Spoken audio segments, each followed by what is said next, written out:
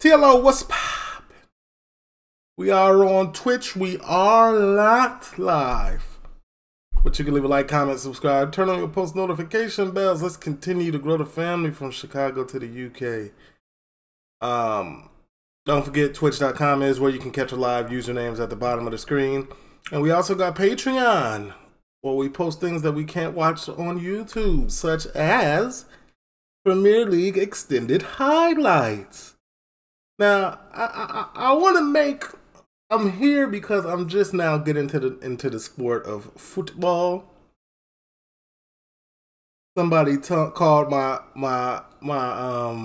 highlight analysis. What did they call it? I think he called them rudimentary. That's fair. I'm gonna be honest with you. That is completely fair. But a lot of them is right. Because as you know, I'm one of the greatest athletes to bless YouTube. Now, let's get into my, people ask me who am I rooting for. The standings have nothing to do with who I'm rooting for. I just want to put that out there right now. The standings have nothing to do with who I am rooting for. Man City is top of the league. Apparently, y'all told me in the comments that they've won the last 4 Premier Leagues or something like that. I'm cool with watching them. I'm cool. Erling Haaland, good guy. He's good, right? He's good. That's good for him, though. That's good for all the Man City fans. I can't do it. I can't do it. It's like, it's boring. And I have nothing, there's nothing wrong with boring players and teams as long as they're winning. Because normally the more boring the team in any sport means the more winning they do. Because they stick to the basics. They play the sport as it should be played. They're very defensive minded. And their strategies be on point. But me, I'd rather go watch paint dry. Not even gonna. I'll watch some highlights on Patreon, link down in the description. But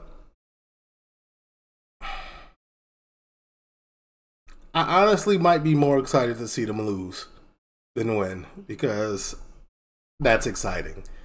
Brighton, that's Manchester, right? I don't really have an opinion on them. They cool. My team is Liverpool. You know what I'm saying? I'm the honorary Scouse. This is not a nickname I've given myself. It was given to me by the people. So with that being said, the first person to ever send me some jerseys, I think, was Tony from Liverpool. So Tony, salute. Because of you, I am a Liverpool fan. Hands down. So I'm holding it down for Liverpool, who, by the way, is undefeated. And I don't know why they numbered them like this. 1, 2, 3, 4. Why wouldn't they put Liverpool? Or is it in alphabetical order? No, then Arsenal would be. Anyway, I'm rolling with Liverpool as my number 1. And since I'm not from the United Kingdom, I got 2 teams. I got 2 teams. You know what I'm saying? I don't got to be completely loyal. You know what I'm saying? I can double up. Arsenal is my second team. Now, if it's not going good for Liverpool, I'm rolling with Arsenal. Arsenal is good. They got that, what's his name? Saka. I think that's his name, right, on Arsenal. Bro is, honestly, they run the entire offense through him. It's ridiculous. Bro is either assisting, hockey assist, what's that? An assist to a goal, or he's scoring. I don't know if that might be my favorite player, or I don't know. But as of right now, Arsenal is my second team. And I wouldn't even go that far into saying I got 3 teams. Man United. Everybody else always telling me about Man United, but apparently they got no defense and they team is trash because of the manager. I think it has something to do with the players too. Me personally, I would assume that it has something to do with the players. Now, at the end of the day, your manager could be trash, but if you got some pride out on the pitch or wherever you playing at, you gonna put it all on the field and win. At the end of the day. Now let's get down here to these bottom three. I believe that these bottom three, just from watching the 2 weeks that I have watched, should be here. This is no mistake that they are here. Who is Crystal Palace? Never even seen them. But Everton, terrible. And I want to apologize to all the Everton fans out there. It's not going good. I know you came into this season hopeful, but it ain't what you thought it was going to be. You're down bad. Matter of fact, we can press the button. Press the button tomorrow. Oh, y'all play tomorrow?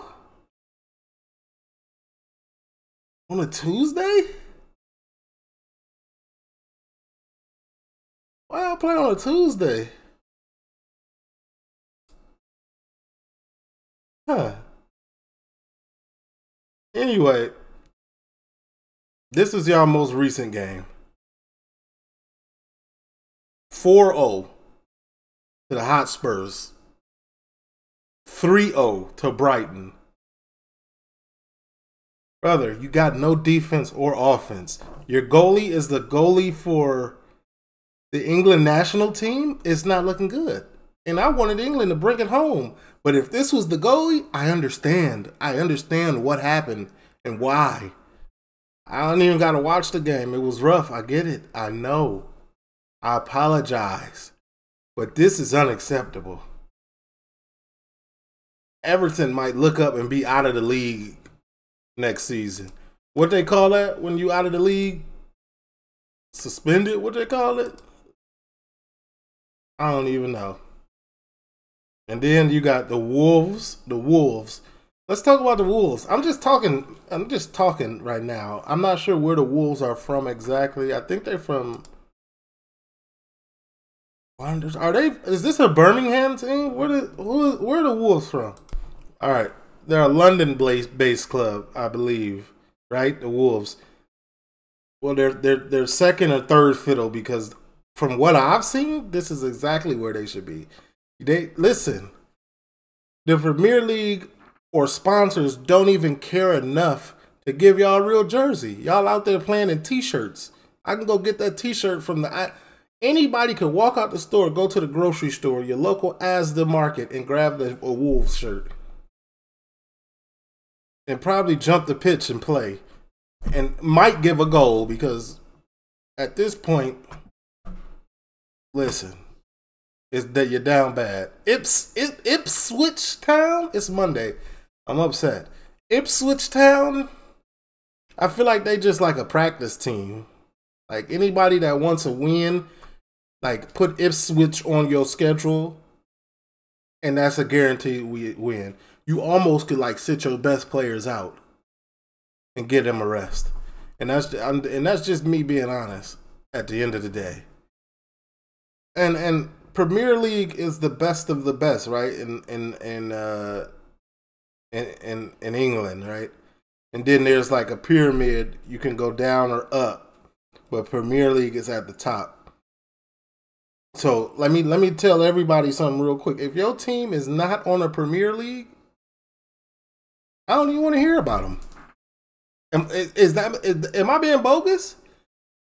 They're not good enough to be in the Premier League, so I don't want to hear about them. Better luck next year. You know what I'm saying? At the end of the day.